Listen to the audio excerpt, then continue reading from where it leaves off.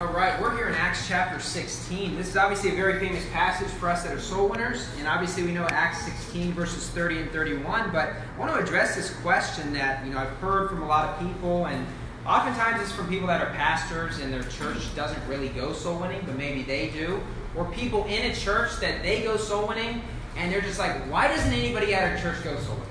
And they ask that question, why does our church not go soul winning? Why don't people go soul winning? So I want to preach a sermon on reasons why people don't go soul winning.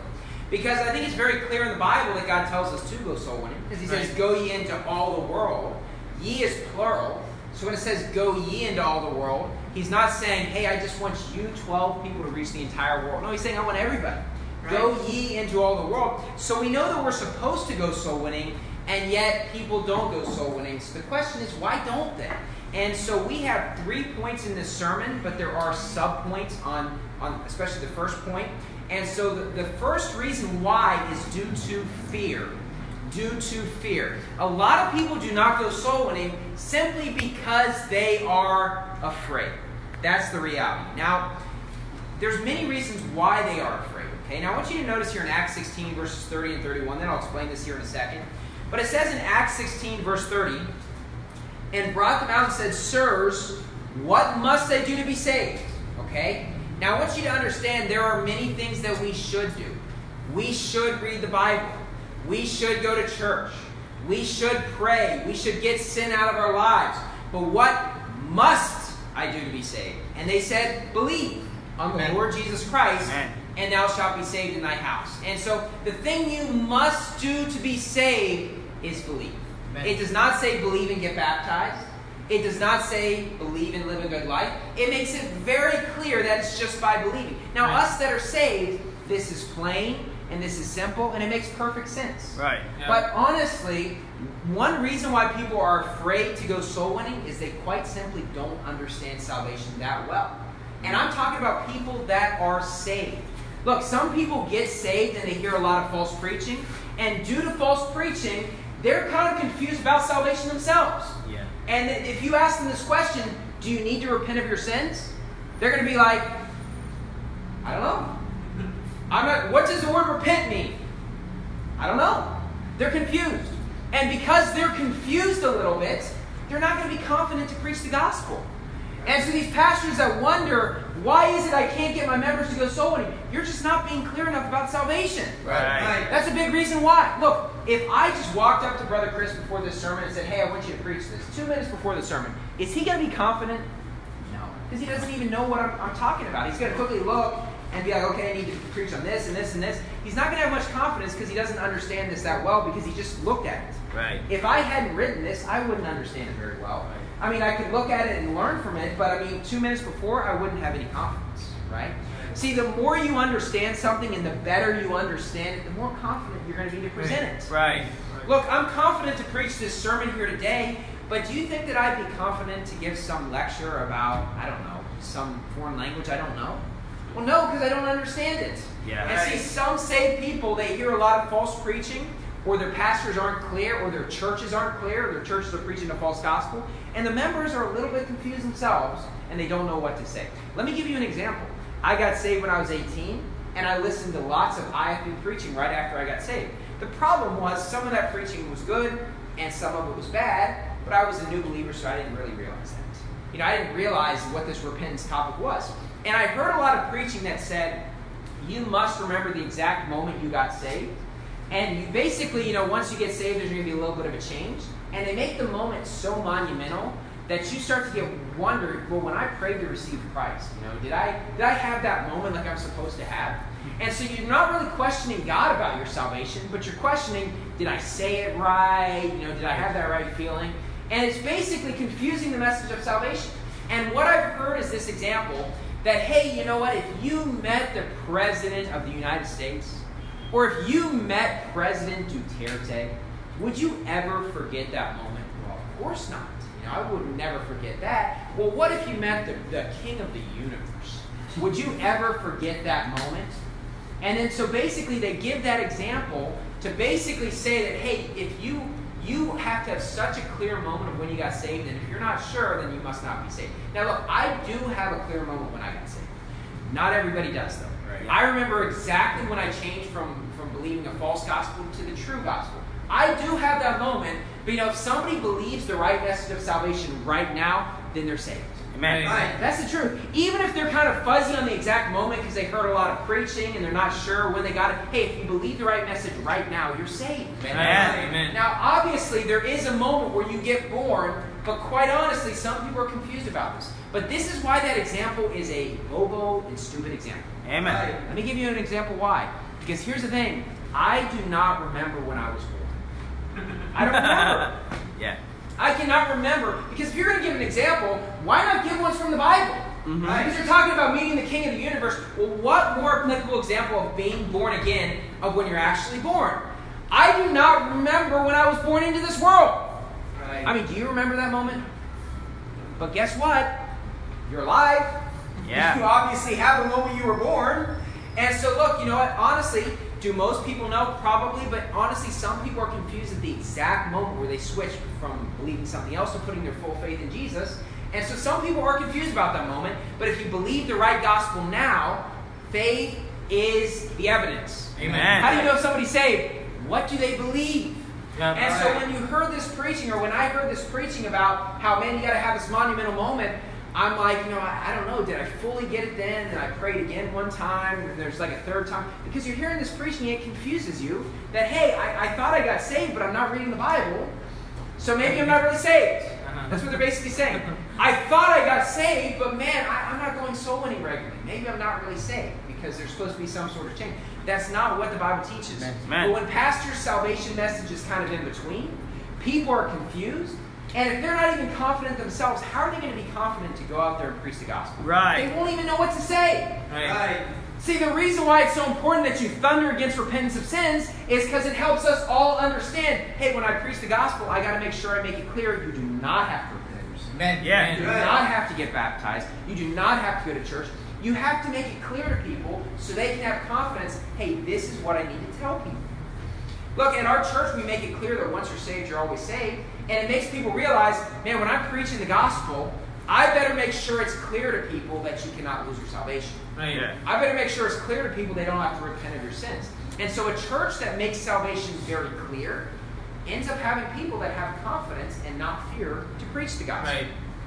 You say, well, how do people... Now turn to Jonah 3. Jonah 3.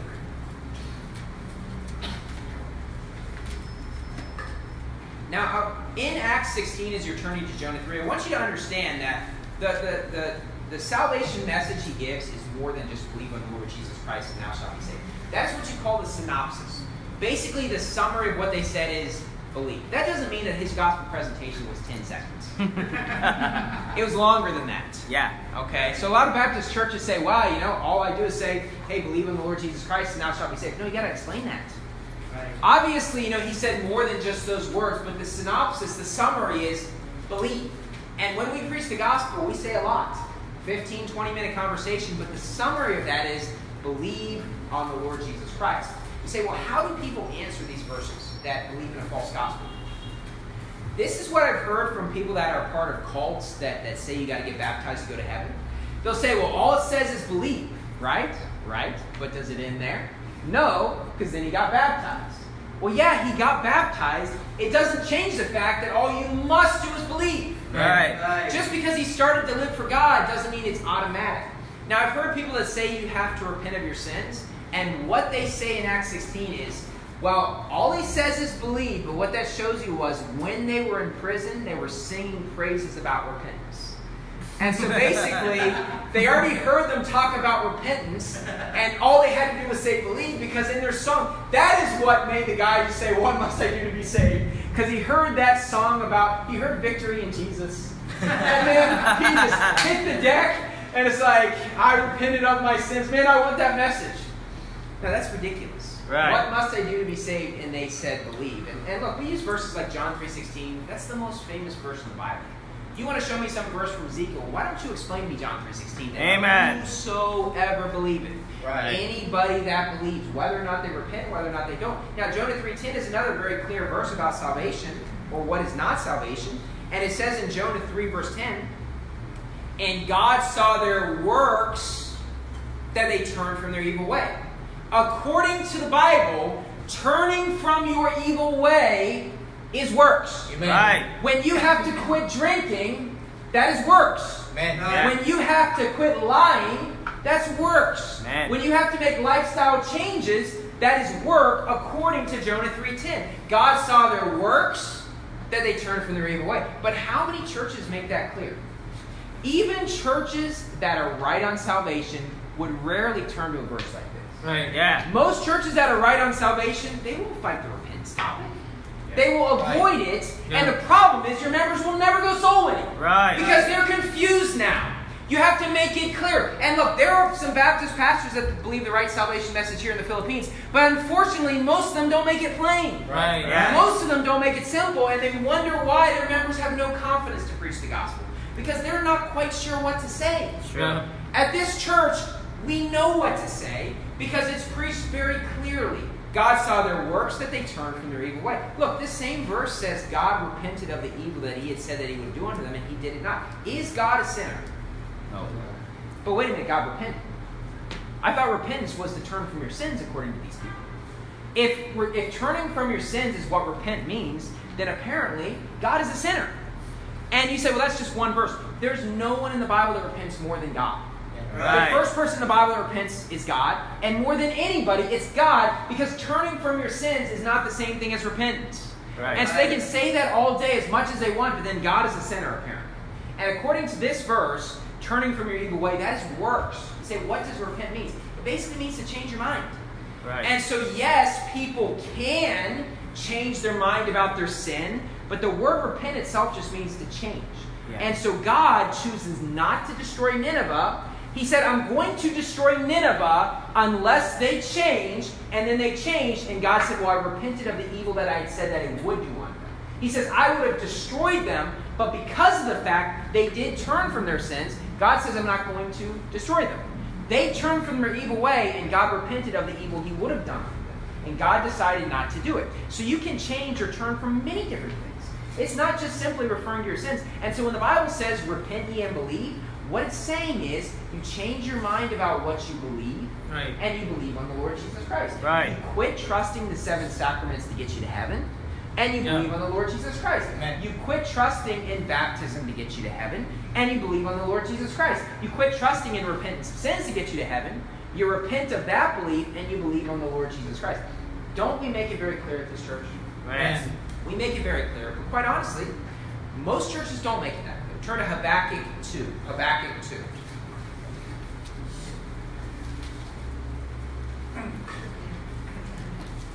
There's a famous pastor here in the Philippines, famous Baptist pastor that is a Calvinist. He preaches a false gospel.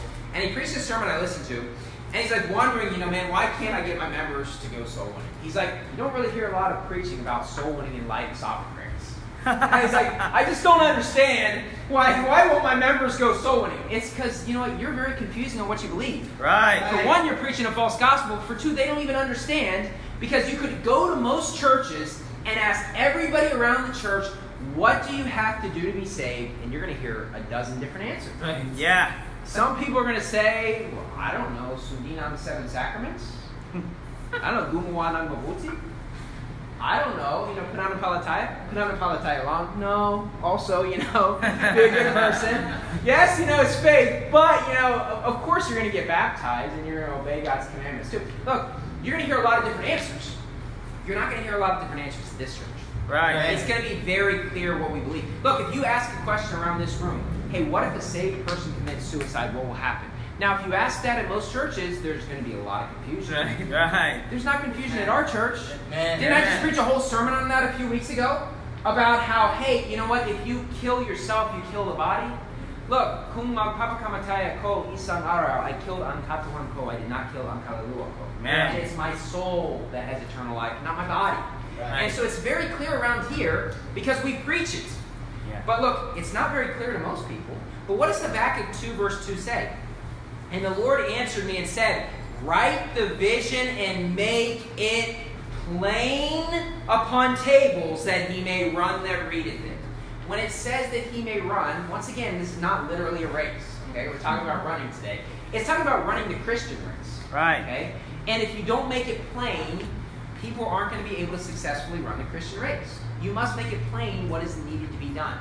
And see, when it comes to preaching the gospel, if people don't understand it very plainly and simply, they're not going to be running that part of the Christian race and preaching the gospel because they're afraid. They don't really know. Now turn to 1 John 5. 1 John 5.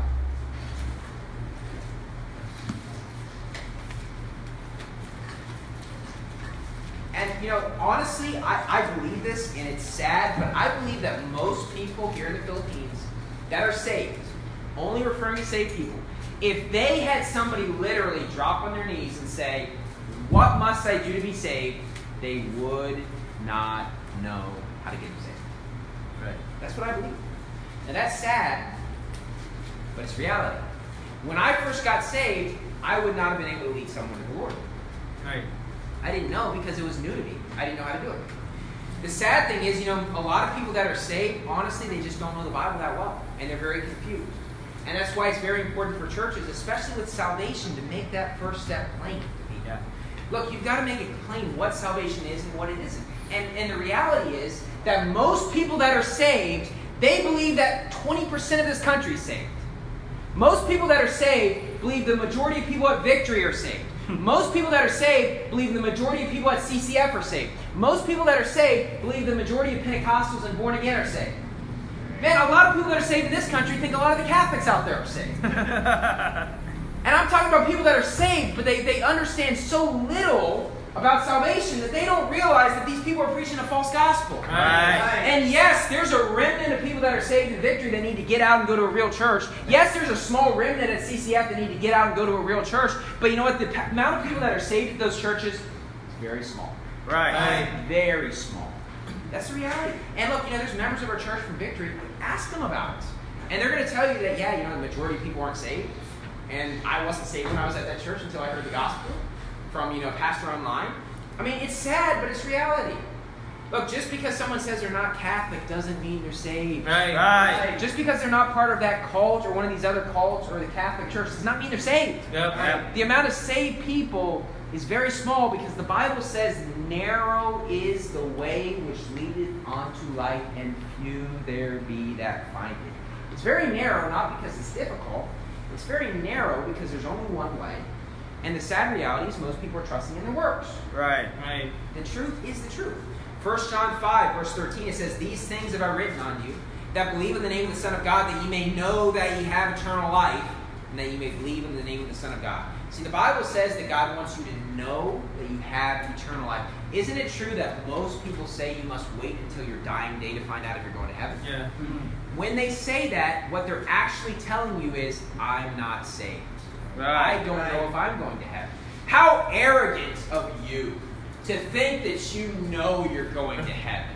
How conceited of you. I am up kumbaba because of the fact I don't know.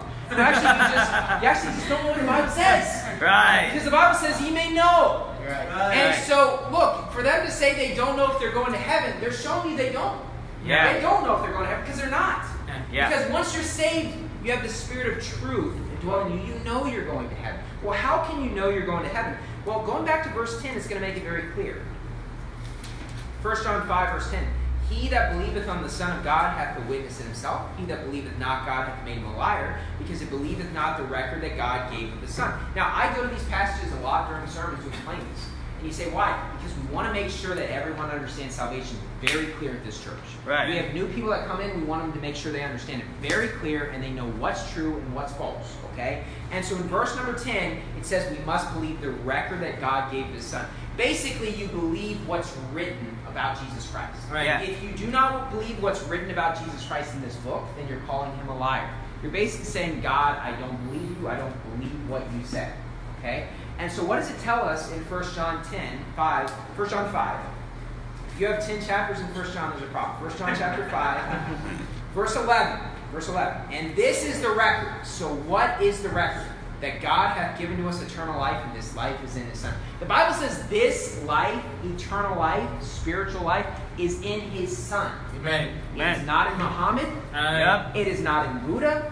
It is not in any church or any religion or any person. No, it's in his Son, Jesus Christ. And so if you believe there is 2 ways to get to heaven, or 3 ways, or more than one, you are not saved. Right. You must believe that life is only in His Son. That's what Jesus said, I am the way. I'm the way. Which means there's not two ways. He's the way. Right. There are not. You say, well, there's another way to get to heaven for the people that live in India because they're Hindu. No, those people need to believe in the true God and get saved. Right. You say there's another way to get to heaven for them in the Muslim country. No, they need to believe on Jesus and get saved. Look, you go to Baptist churches and ask the pastors, ask them this question: what about people that never hear the true gospel? And quite honestly, a lot of those pastors will say, I don't know. It's in God's hands. Right. I don't know what happened. Right. I mean, the Bible says, neither is there salvation in any other. Right. What part do you not? What must I do to be saved? And they said, believe on the Lord Jesus Christ. Now, that is the truth. That is the answer, but it's an answer a lot of people get offended by. So, quite honestly, they don't want to believe that. Right. Look, the Bible says you must believe life is in His Son. And you know what? It is sad that we have false religions all over the world. And the way to fix that is to get churches started and to preach the gospel and reach those areas.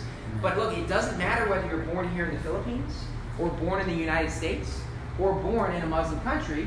Look, you must believe on the Lord Jesus Christ. But this is why that statement is so foolish. Because people bring up that question and say, well, how unfair is that for God? In a Muslim country or a Hindu country. This is why that's foolish. Nobody is born saved. Right.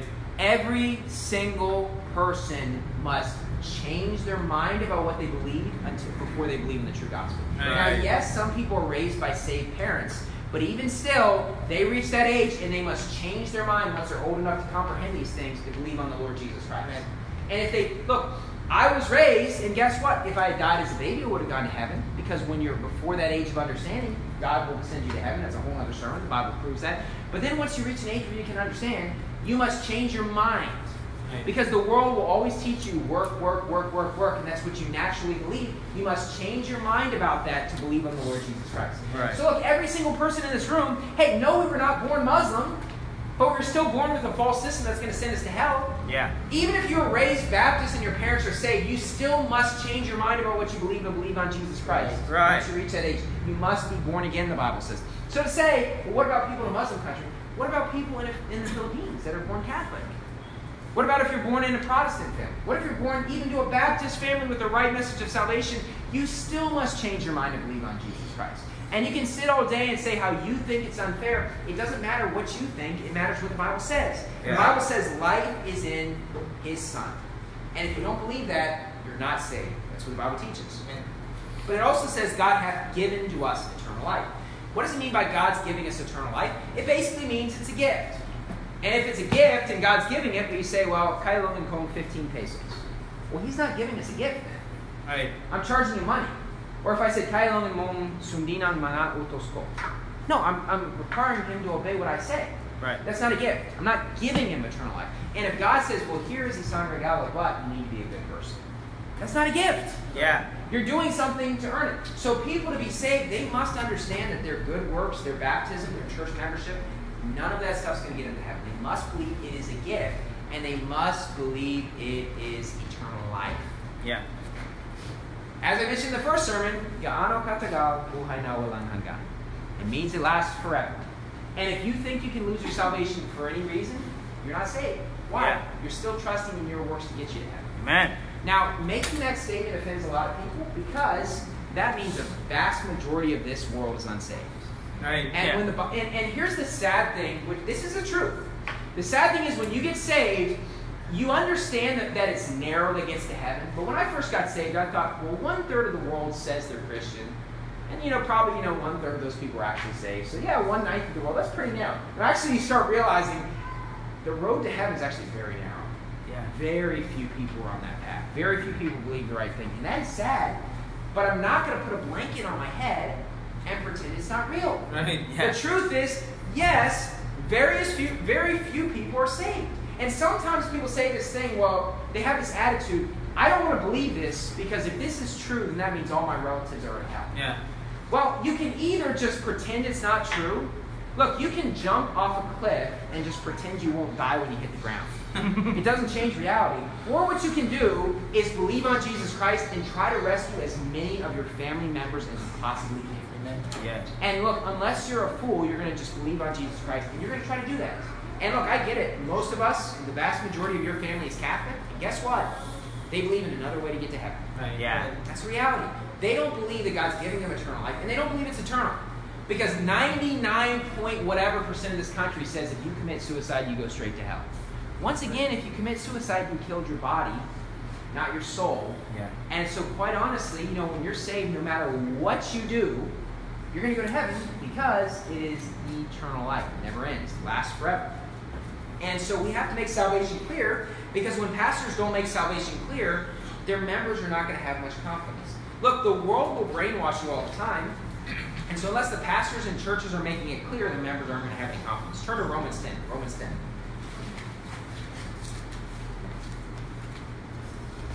So one reason why saved people don't go soul winning is, quite honestly, they're kind of confused about some of the questions about salvation. They don't really know how to answer stuff. They don't know their Bibles. They don't have a strong knowledge of salvation, even if they are saved. But another reason why people don't go soul winning is, quite honestly, they don't have a church to send. That is a big reason why people don't go soul winning. Romans 10, verse 13, for whosoever shall call upon the name of the Lord shall be saved. But it doesn't end at verse 13.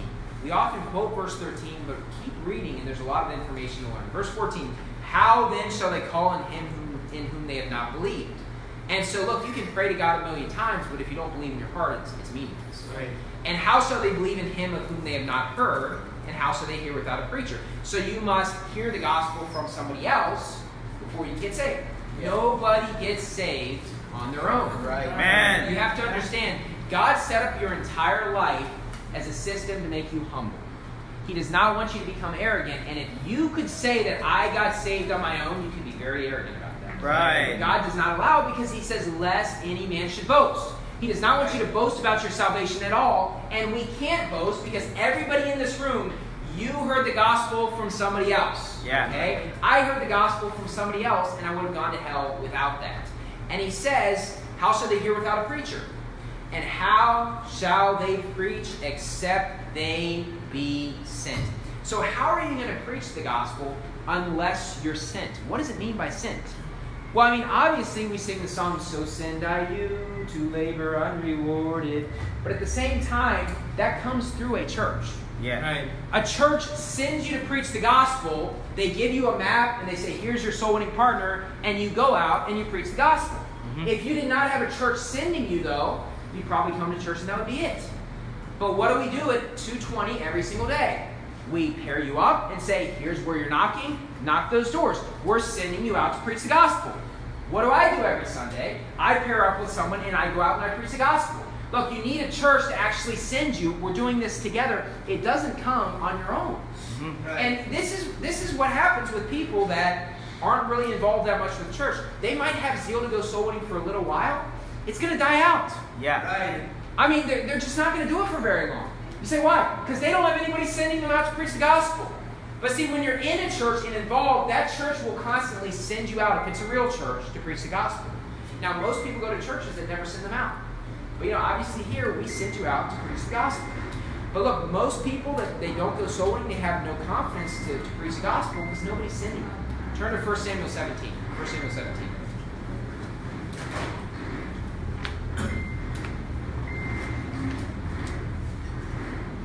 And so look, I always find it encouraging when you meet people that are motivated in preaching the gospel, and they don't really have a church that sends them. But even for that to be successful, they really need to kind of band together to go out to preach the gospel. Like, for example, we have a group in Singapore that gets together and they go out and preach the gospel, but they're almost kind of creating their own church. They listen to live stream sermons and they go out and go soul winning. They can encourage one another, but you need that sort of system. Yeah. And look, many of you, before this church started, you understood salvation very clearly, but most of you probably didn't go soul winning that much. Right. You say, why? Because you don't have a church that's sending you. Right. You need to be part of some sort of organization or church that's going to send you to preach the gospel. And obviously when I say organization, how God operates is through the local church. Now, some of you did get together before this church started, and you were going soul winning, but the reality is that would not have lasted forever. Yeah. Eventually, you need a church to just send you out. Okay? Now, in 1 Samuel chapter 17, we have the story of David and Goliath. This is probably the most exciting chapter in the Bible, I think. And in 1 Samuel 17, verse 8, the Bible reads, And he stood and cried unto the armies of Israel, and said unto them, Why are ye come out to set your battle in array? Am not I a Philistine, and ye servants to Saul? Choose you a man for you, and let him come down to me. If he be able to fight with me and to kill me, then will we be your servants. But if I prevail against him and kill him, then shall ye be our servants and serve us. And the Philistine said, I defy the armies of Israel this day. Give me a man that we may fight together. So Goliath is mocking the enemy. He's mocking the opponents. Verse 11, When Saul and all Israel heard those words of the Philistine, they were dismayed and greatly afraid. So everybody is afraid because of one man. Goliath is only one man. Now look, yes, Goliath was a giant. He was very tall. But as we talked about last week, we're not talking about 200 feet tall. He is one man. And quite honestly, one man does not destroy an entire army. But they're afraid because of this one man. Okay? Now, who should have fought Goliath? King Saul. Right. For one, he's the leader. For two, he's the tallest person. Right. The Bible says he was head and shoulders above everybody else. The leader should be fighting the battle. You know, there was actually a time in history where leaders actually went and fought the battles themselves. That's true. Yeah. And so the way we live in the world today, presidents or rulers, they never go and fight the battles. See, it's very easy to send your country off to war when you're not in the front of battle. Yeah. It's a lot more difficult if you're President Trump and you say, well, you know, we're going to fight the battle. I'm going to be the first person in line with that machine gun. You know what? You're not going to be so quick to just start a war with some random country, are you? Yeah. But see, there was a day when leaders fought the battle, and that's what King Saul should be doing.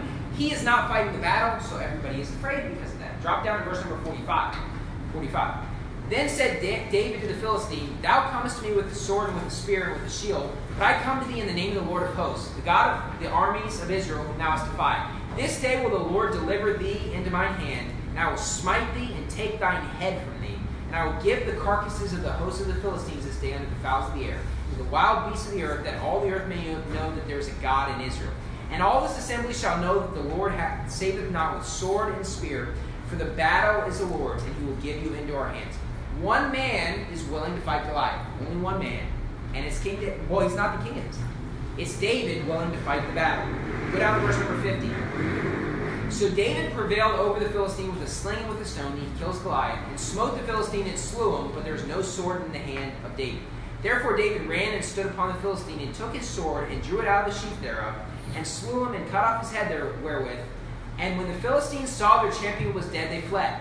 So because one person dies, the Philistines are afraid. Now remember, all the Israelites are greatly afraid before this takes place. And the men of Israel and of Judah arose and shouted and pursued the Philistines. Look, David only killed one man, but because David was willing to fight that battle, everybody else had confidence to fight the same battle and go after the enemy. Look, when it comes to soul winning, you need a church to be willing to fight that battle. Now, there's no question that I need you to fight this battle, because if nobody went soul winning and didn't want to, I wouldn't have confidence either. But at the same time, you have churches where the pastors never go soul winning. Right. They never go soul winning. They never lead the charge. They might even pair you up and say, well, I'm just going to sit back. I got work to do. Now, I understand that, running a church, it takes a lot of work, and there are times that I have work that I need to do, but I go soul winning multiple times every single week. Right. And that will never change. It doesn't matter how busy you get. You need to be able to go soul winning. And look, when your members see the leader just being like, well, I can't fight Goliath, then they're not going to go and fight the battle. Right. They want to follow the leader, and if the leader's never going to fight the battle, if you have a church that either isn't sending or isn't being led by the pastor doing it, they're never going to fight that battle. Yeah. That's the reality. And this is the problem with King Saul. You wonder why no one will fight Goliath or the Philistines. Well, you're not willing to step in there and put yourself out there on a limb a little bit. Uh-huh. You say, Brother Stuckey, you don't understand. You've been soul winning for a long time. So I don't go soul winning because I'm kind of afraid, but you've been doing it for a long time. Look, when I started preaching the gospel here in the Philippines, I was a little bit nervous every single time. You say, why? Because I was trying to preach the gospel in Tagalog and learn, and quite honestly, it's difficult. Now, anyone who has gone soul winning with me in the last couple months, you hear me preach the gospel in Tagalog and explain eternal security and explain it's only by Jesus in Tagalog. And I'm able to do that, and I don't understand why people that have been pastors here for 20 years who learned that language as a child haven't figured out how to explain eternal security or how to explain the gospel. If I can learn it as a second language and learn how to preach the gospel, they ought to be able to do it. But look, when I started preaching the gospel here, I was nervous. Right. It's like, man, can I run into an American? That would be really great. Run into someone from Europe, from Britain or something like that. Yeah, you know what? I felt a little bit uncomfortable because when you start preaching the gospel in another language, you make mistakes. Right. You say things, and sometimes it doesn't quite make sense what you're trying to say. You make mistakes, and you get nervous and embarrassed, and you learn through trial and error. You say, Brother Stuckey, if I start preaching the gospel, I'm going to make mistakes. As did I when I came here and started preaching the gospel. And I say things, and it doesn't always translate correctly. But you learn through trial and error, and you have to be willing to put your foot out there and step out in faith a little bit. Right. Because otherwise, it's going to be 20 years from now, right, and you're still not going to know how to do it. Yep. Look, every time you start something new, you're not going to know how to do it perfectly. Right. You're going to make mistakes, but quite honestly, you got to just do it and not have that fear. But the problem is, a lot of people, they just don't have a church that sends them. Now, here's the thing at this church. Turn to Ephesians 6. Ephesians 6. At this church, though, you cannot say you don't have a church that sends you. You can't say that I don't go out preaching the gospel. You can't say that this church is not really interested in soul winning. No, you do have a church that's interested in soul winning. You do have a church that goes out soul winning several times every single week. And so this church, you have a church that will send you to preach the gospel. But a lot of people still have fear. And you say, why? Well, quite honestly, a lot of people, they have trouble stepping out in faith. Okay? Ephesians 6, verse 18, the Bible reads, praying always with all prayer and supplication in the Spirit, and watching thereunto with all perseverance and supplication for all saints. And for me, that utterance may be given unto me, that I may open my mouth boldly to make known the mystery of the gospel, for which I am an ambassador in bonds, that therein I may speak boldly as they ought to speak. Now, I think most of us would say that outside of the Lord Jesus Christ, Paul the Apostle, you'd say is probably the greatest soul winner, or most motivated, or most zealous soul winner that's maybe ever existed. We consider him the greatest missionary and the greatest church planner and the most zealous soul winner who ever existed. And yet, in verses 19 and 20, he says, please pray for me so I can be bold. You know what he's saying? I am not always bold-eyed. Right. You know what he's saying? Honestly, sometimes it's tough for me to preach the gospel. Amen. Sometimes I get nervous. And he's praying for boldness. So look, if you say, man, I'm afraid, I don't know what to say. Well, realize you're no different than everybody. Because everybody is going to be afraid from time to time, and you have to step out there in faith. Now, the great thing at our church is this, that if you go soul winning, you're not just shoved out there with a Bible in your hands and expected to do the talking. Yeah. You learn as a silent partner. You go with somebody else. You know, when I first started preaching the gospel, I was a silent partner. And I was just kind of there along for the ride, learning from other people. And I learned what they said, and I heard what people said. And you know, over time, I eventually became the soul winner myself. Did you know that Moses in the Bible started out as a silent partner? Right. Right. When he starts, who's the one doing the talking? Aaron. Why? Moses tells God, I can't do it. Right. You say, Moses? And so the way you feel is no different than anybody's ever felt, because that's the way Moses felt. Moses said, I can't be the one preaching the gospel. In fact, I still remember very clearly telling the person who led me to the Lord as he was trying to get me to become a soul winner, hey, this is not my gift. I'm not a confident person. You know, I'm afraid. I get nervous. I'm not an outgoing person. It's just not my ability. But wait a minute. In the Bible, where does it say this is something that's your ability? It's just something you need to do. Yeah. You know, one thing I found is many people that are very outgoing are the ones that actually struggle with soul winning. Because honestly, they're not used to getting afraid in situations and having to fight through it. And so honestly, many people that have just a personality where they're really outgoing, they're the ones who don't do it because, man, I'm used to having confidence, and now I'm like, oh, I don't know what to do. Whereas people that maybe are more introverted, they can have more confidence because they're used to feeling uncomfortable a little bit. Right. Look, it's just something where when you first start, you're going to be uncomfortable. But the great thing is, you don't have to be nervous because you can go with someone as a silent partner. Someone who can do all the talking. They won't put you on the spot. They won't embarrass you. They'll let you just kind of learn and grow. And eventually, and even if you stay a silent partner your whole life, praise the Lord for that. Right? But honestly, you'll probably eventually learn and get confidence to do it yourself. Now turn to Philippians chapter 1. Philippians 1.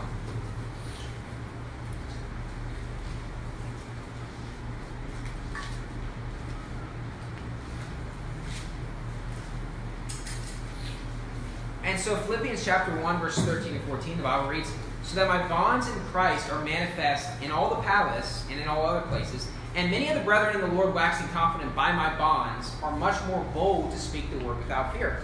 And so what Paul is saying is, because I am in prison, because I'm arrested, people are actually more bold to preach the word of God.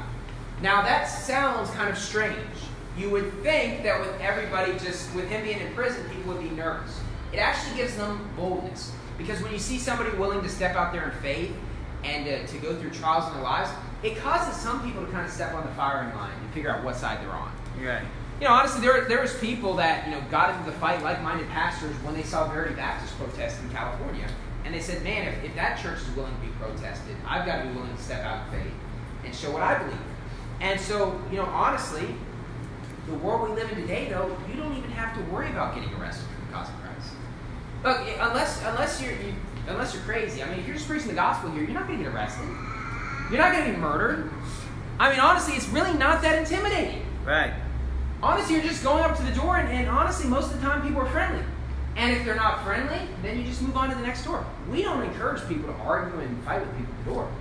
You just knock and just see if they're interested. And honestly, it's not really that intimidating. And when you start, you can start as a silent partner, and you can learn how to preach the gospel. And the reason why we do that is because that's how we all start.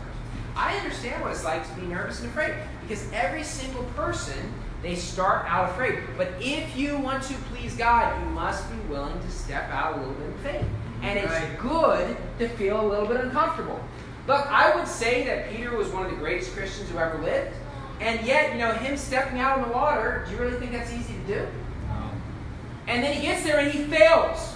He starts to drown. And guess what? You know what Jesus did not do?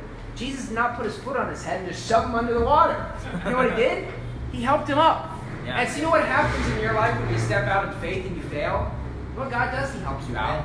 Man. He encourages you. He doesn't kick you when you're down. He's happy you step out in faith. Yes, you fail when you step out in faith. Every single person, when they step out in faith, they're going to fail from time to time.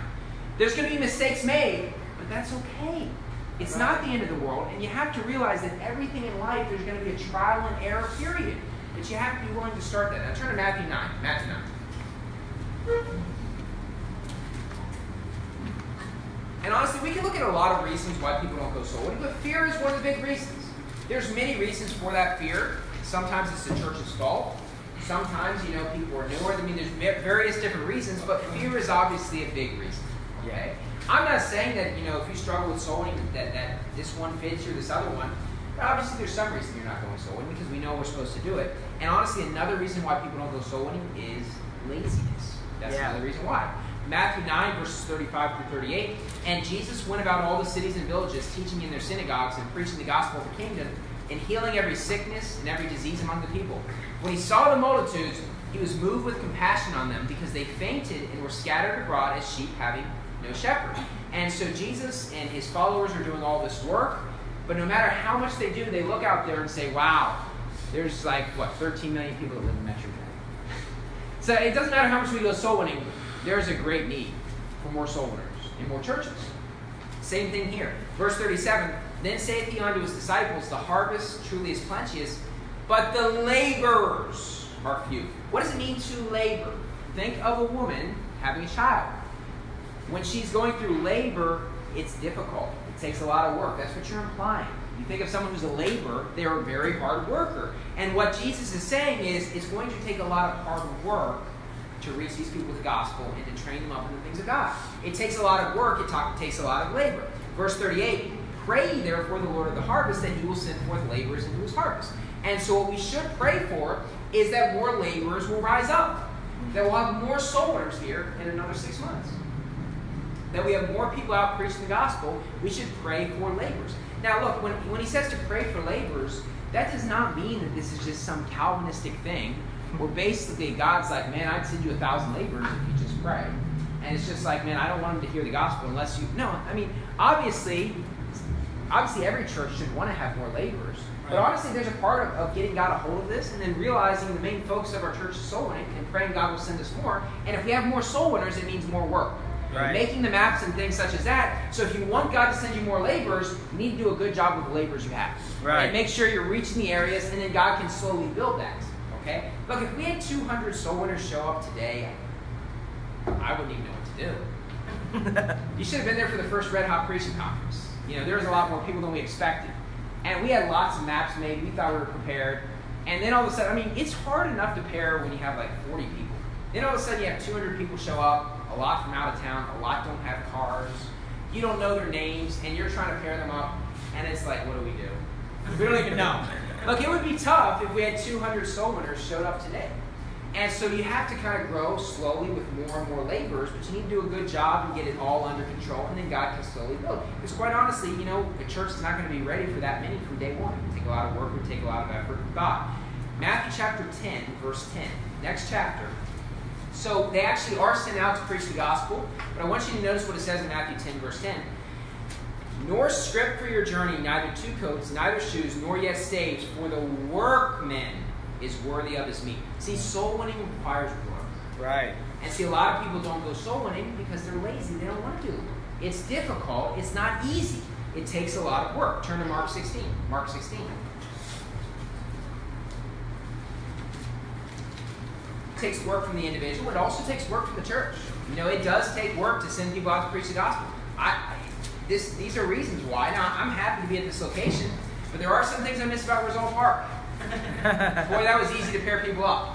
It's like, hey, you know what? There's 1,000 people in the park. I send you any direction.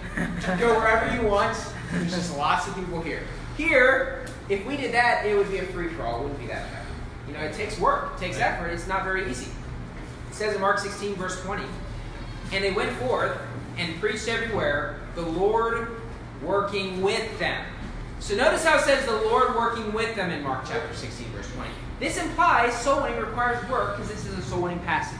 The Lord working with them. Now notice the Lord does not work without them. You say, well, I'm a Calvinist. Well, you need to get saved. Amen. Right. That's a false gospel. And the Lord working with them, He doesn't work without them. And so yes, when we go soul winning, God works with us. If we don't go soul winning, then God's not going to get... I've never seen God come down from heaven and preach the gospel. Right. Amen. It's not going to happen. Yeah. He will work with you. He will not work without you. You say, Brother Stuckey, Jesus is the Savior. Yeah, but it also gives a terminology that we save people. Because there's also someone who's throwing out the lifeboat for them to grab a hold of and get saved. And the truth is that if we don't go soul winning, nobody's going to get saved. If every single person that was saved stopped soul winning and never preached the gospel to anyone, including their kids, then every single person in this world would be unsaved in another 60 years or whatever. The only way people get saved is if we preach the gospel. It is impossible for anyone to get saved without somebody preaching the gospel. Amen. Amen. Now turn to 1 Corinthians 3. 1 Corinthians 3.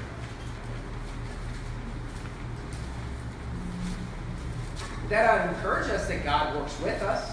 Amen. God's not saying, hey, you go out and work. Good luck. No, He's actually working with us. Amen. He's actually helping us. And when we get nervous, realize, God wants you to get this person saved. God wants to help you out. And when you step out in faith, God is going to help you. Yeah. He wants you to do it, and He's going to work with you, but He will not work without us. That's the reality. Amen. 1 Corinthians 3, verse 8 and 9. Now he that planteth and he that watereth are one, and every man shall receive his own reward according to his own labor. For we are laborers together with God. Ye are God's husbandry, ye are God's building. Turn to Philippians 4. Philippians 4. Once again, we are laborers together with God. This is something we are doing in tandem. Now, I understand that on the cross, Jesus died and paid for all our sins. And He rose again. But that was not the end of His work. When we go soul winning, He actually is out there working with us. That is why we pray and ask God to give us power and boldness to give the words to say, because we honestly believe that God is helping us. Yeah. And there's a spiritual battle that we don't fully understand. Okay? It's not something we can fully grasp how the devil's trying to prevent people from getting saved, but yet I've been soul winning before, and you get down to the very end of the conversation, and madness happens sometimes. Right. All of a sudden they get that phone call right when they're about to get saved, and you know there's a spiritual battle taking place. That's why we pray for God's help. But guess what? God is helping us. Okay? Philippians 4, verse 3, and I entreat thee also, true young fellow, help those women which labored with me in the gospel, with Clement also with other my fellow laborers whose names are in the book of life. And the Bible speaks about women laboring here. Now, I understand that women are not to preach behind the pulpit, but women are to preach the gospel. Right. Every single woman is. God wants everybody to preach the gospel if they're old enough to be able to do it. You know, if my son is age 7 years old and he's able to preach the gospel, amen. At any age, look, help those women which labored with me in the gospel. And so women can be just as good of soul winners than men, and quite honestly, I think usually better. You say, why? Because people are more likely to listen to a woman. Right. That's what I found. That sometimes women will feel uncomfortable if a guy knocks on their door, but they would talk to a woman. And quite honestly, a guy would probably be just as equally comfortable with a man or a woman. Look, I've noticed whenever my wife and I pair up soul winning, she always has more people that are willing to talk to her. And this is in the U.S. or the Philippines. It doesn't matter. Because they just feel a little bit more comfortable.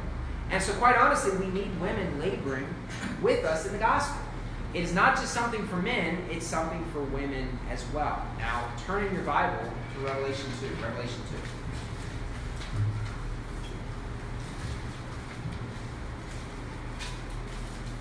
It's funny because, true Christianity, when I say true Christianity, I mean Christianity that is right on salvation, but also really preaching the commandments of God and things such as that.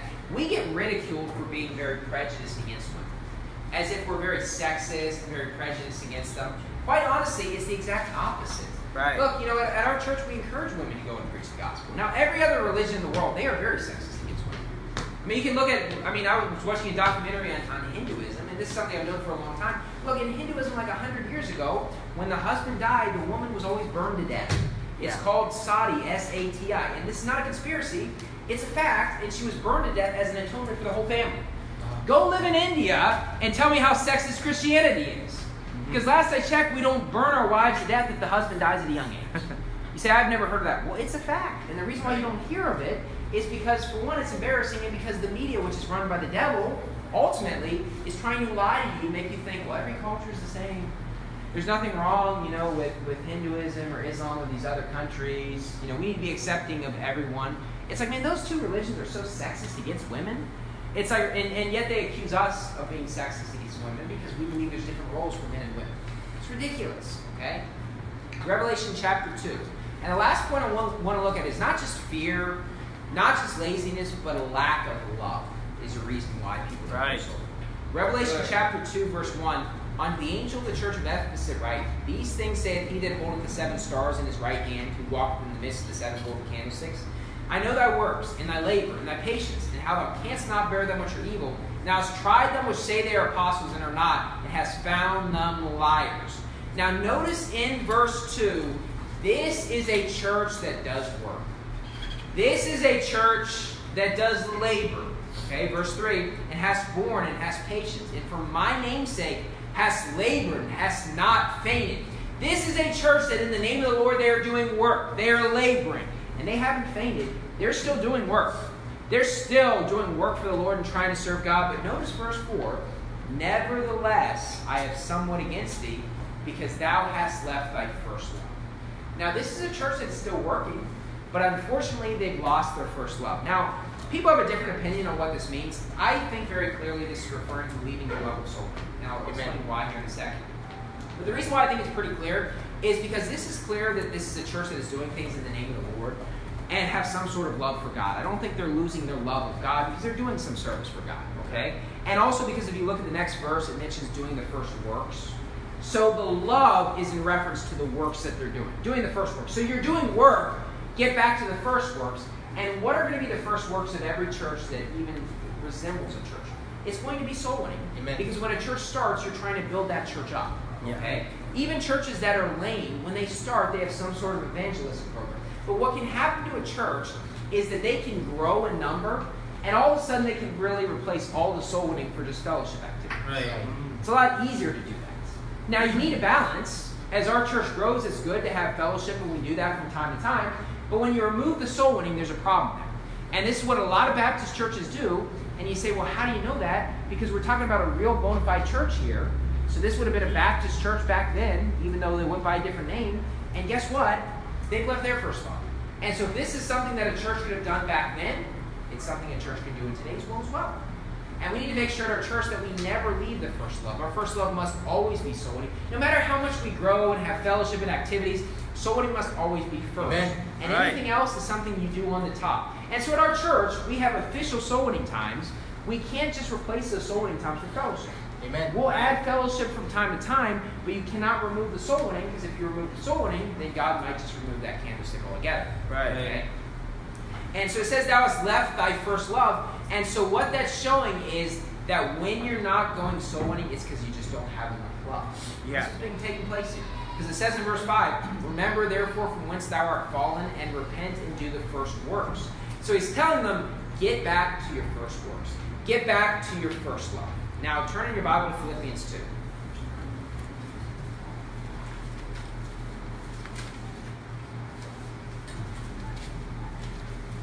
Now, obviously, we believe in soul winning around here, but honestly, it's pretty easy to lose your first love because when you first go soul winning, it's new to you, you're excited about it. Even if you get nervous, once you do it, it's kind of addictive. You get really excited.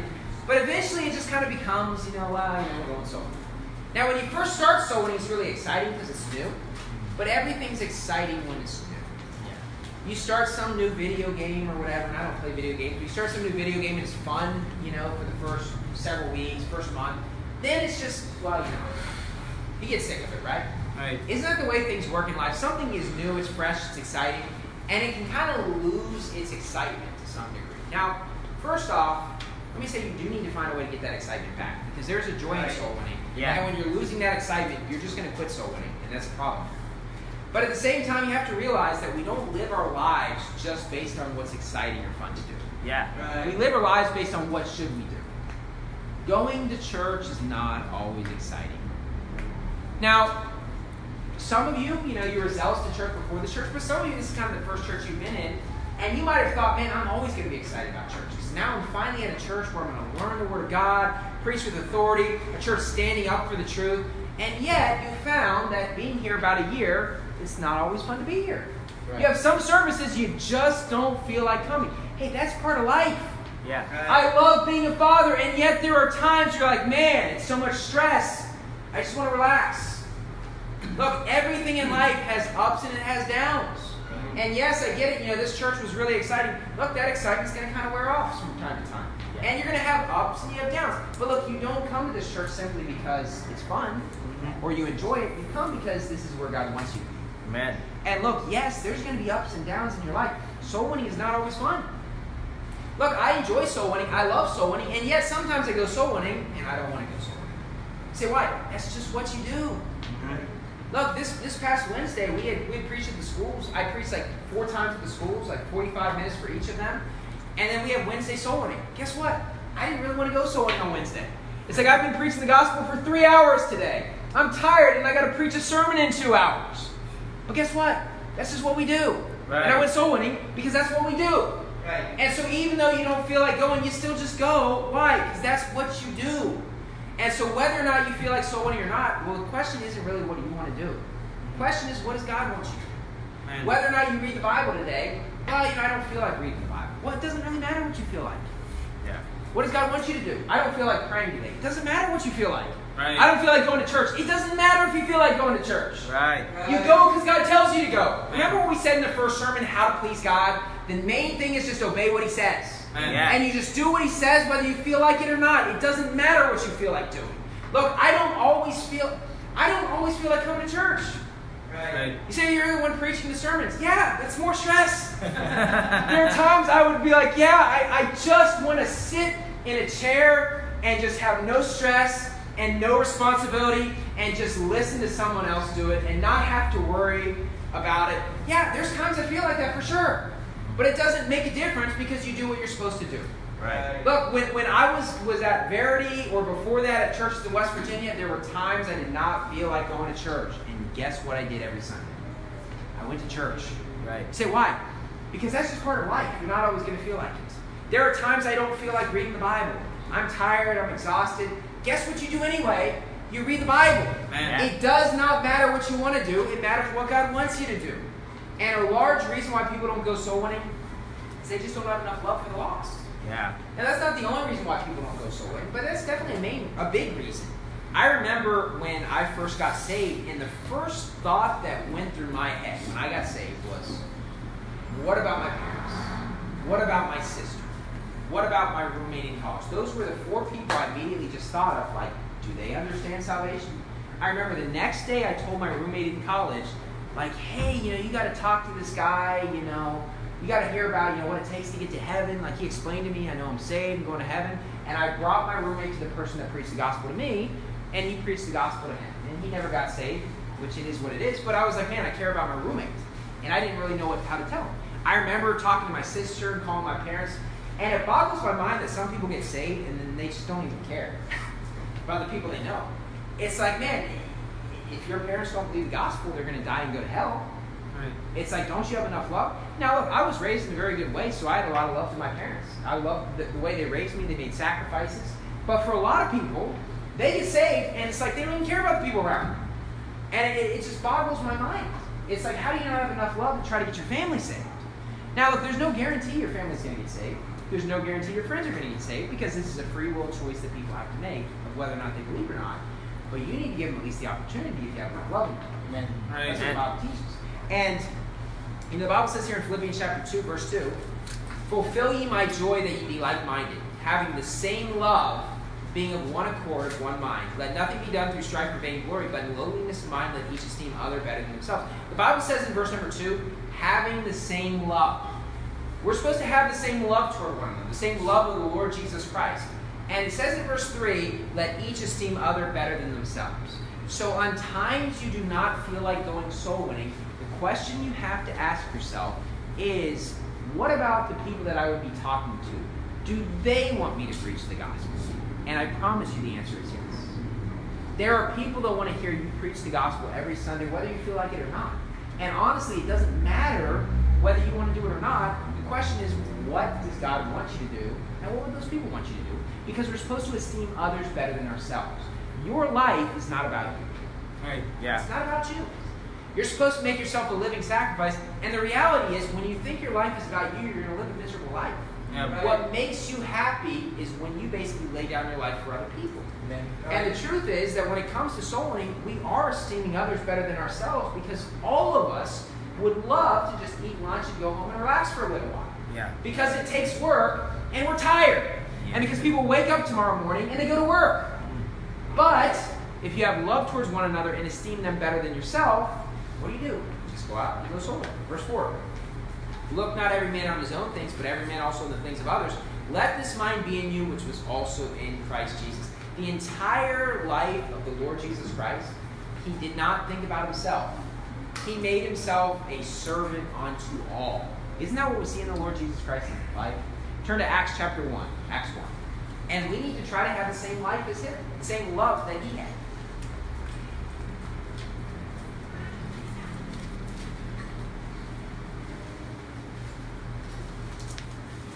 And so, honestly, when it comes to soul winning, this is just something that needs to be part of our weekly lives. And quite honestly, if you have the ability to go more during the week, then go for it. I mean, it's great for you to do even a little bit extra, but quite honestly, just making it part of your weekly life is kind of a bare minimum to serving God. And so honestly, we should be striving to live for God even more and more. And you say, well, do I have to? Well, I mean, how much do you love other people? Because the more you go soul winning, the more you love other people. Right. The less you go, it shows you don't love other people as much as you could. The more you go, now I understand, there's a balance between living our lives and not just running ourselves into the ground. And I preach those sermons, don't I? I do not put ridiculous rules on this church or say, you got to do this and this, because I realize life is difficult for all of us, including myself.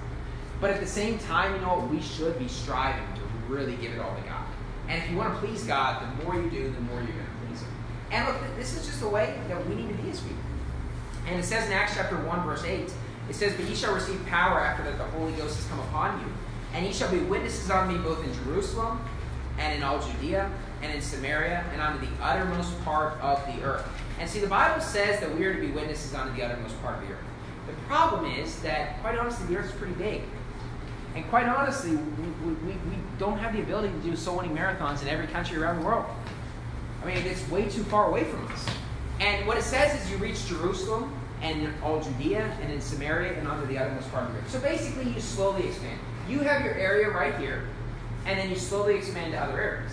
Does that mean what you do is you start going soul winning 20 minutes away and eventually get to like 2 hours away? No, we're not driving 2 hours to soul winning.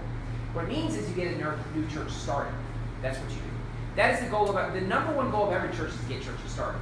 And the reason why is that's the only way you can reach the world. Now, every church needs to be a soul winning church, but every church needs to be striving to get new churches started. Because otherwise, this message of salvation is not going to reach everyone. Yeah. And as much as we reach this area, there are people all throughout Luzon that love the Lord and would love to have this church in their area, but they don't. And they don't have the ability to come. There's an example I saw this week that made me pretty excited. That a couple of my wife's sisters were out soul winning in Pampanga, and they go soul winning pretty regularly. And there was 3 other people that came to our preaching event that we had just like a month ago. And my wife's sisters were there as well. And they saw them out soul winning there as well. And I was like, man, amen. People that even without a church sending them, they have enough motivation to go soul winning anyway because they love them. And that is why we need to get churches started all over there, because there's people like that they need a church, because quite honestly, as zealous as those people are, that zeal dies out without a church. Yeah. And there are many reasons why people don't go soul winning. And honestly, all of us from time to time can exhibit any of these. All of us can get afraid from time to time. There's some time for whatever reason you're really bold to preach the gospel, and then other times for whatever reason you're kind of afraid. Right. You're kind of worried, what are people thinking? It happens to all of us. Yeah. It happened to Paul the Apostle. He prayed for boldness because he needed it. Right. And this is why you need a church banding together to do something like this. And this is why you got to really, really take church seriously. Because honestly, if it doesn't come from church, it's all just going to die. That's the reality. And so honestly, when it comes to people not going soul winning, there's many different reasons. But let me just say, for those of you maybe that are hit and miss with soul winning, or maybe haven't come, look, we'd love to have you come. Honestly, it's not that intimidating. But I remember when I first started preaching the gospel, and the first time I really went up to someone just kind of randomly and invited them to church and asked them if they knew they were going to heaven, I'm really nervous and everything. And then I got done and I was like, that really wasn't that bad. Yeah. Isn't that the truth with everybody? Yeah. The first time you preach the gospel, you're like, oh, I don't know. And then afterwards, you're like, wow, that was actually pretty easy. Right. Whether they listened or not, you said, that wasn't intimidating at all. This isn't so bad. And then you have confidence. That's the way it is for everybody. The first time is when you're stepping out in faith. And quite honestly, it gets easier after that. And so honestly, when you start, you can be a silent partner. You don't have to worry about somebody shoving you out soul winning. You can just come and just be a silent partner and learn from the person you're with. And then you're going to realize, how easy it is, but also the joy of soul winning. There's a joy associated with soul winning that very few people in this world will ever experience. Right, yeah. For many different reasons. One reason is fear. One reason is laziness. And another reason is just a lack of love. Let's close in a word of prayer. Dear Heavenly Father, thank you for allowing us to be here today, and just getting to see your word and reasons why people don't go soul winning. And this is something, God, we can all struggle with, and it's not something that just completely goes away. We all struggle with maybe caring too much about the things of the world, not enough love for others. We all get afraid from time to time. We all get tired and get lazy from time to time. And we do have lives to live, God, but help us to all make soul winning a priority in our lives. And this is the number one main reason why you reward people and how they get rewarded for the works they do, God. And as a church as well, we must be a church that never loses our first love. And our works, our first works, must always stay there, God. Help us to reach more people. And